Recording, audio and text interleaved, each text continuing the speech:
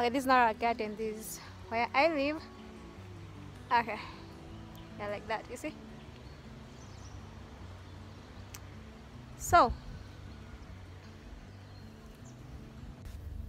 let's take a garden walk. So I remember when I was young, when we were growing, me and my cousin and my brother at my granny's place.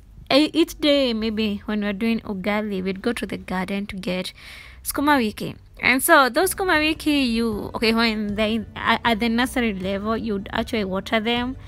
And even when they're out of the nursery level, you still water them. As you can see, this soil is so wet right now. And so all my life, like from my childhood up to my class age, I've eaten skuma wiki or other greens from the garden, directly from the garden. We never bought, it's Ushago, like in Merilo area. We never bought skuma wiki. But when I came to Nairobi, I started buying skuma wiki. And for me personally, I love greens that come directly from the garden. The garden, I'm very sure of how it is and all that. That's how I love it. But so when I'm filming this, I'm remembering so much of my granny and the greens that we used to do.